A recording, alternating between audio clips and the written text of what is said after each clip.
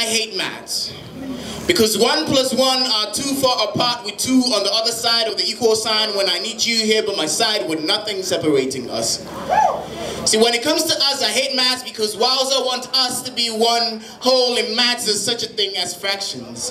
Proper and improper fractions, and it brings about mixed reactions when you ask me not to. When it comes to us, I hate maths because in maths there's such a thing as fractions.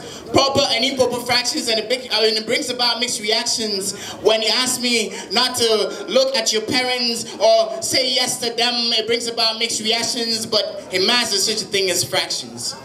See, when it comes to us, I hate maths because no matter how positive one of us may be, together we will equals nothing if the other one is constantly being negative.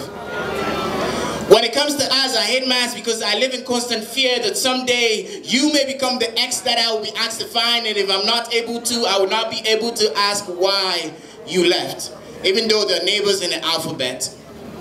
See, when it comes to us, I hate maths because the sum total of our quarrels, struggles, and fights will equate to division, and even with the odds on our sides, there's every probability that we could equate to cos 90.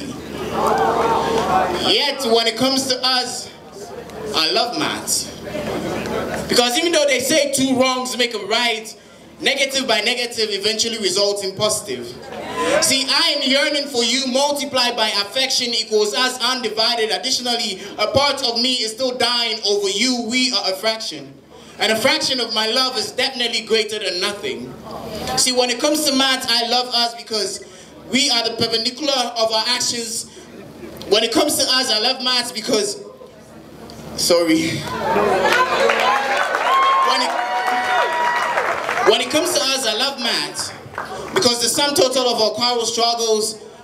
When it comes to maths, I love us because we are perpendicular in our affection with every point leading to our intersection, because every moment with you counts, adding memories to treasure. But if we lost all we had and all we had to eat was a humble pie, I will enjoy every bit, and you are the reason why. See, this is no logistic growth, there's no upper bound, because there's no one I would rather have around but you. Thank you.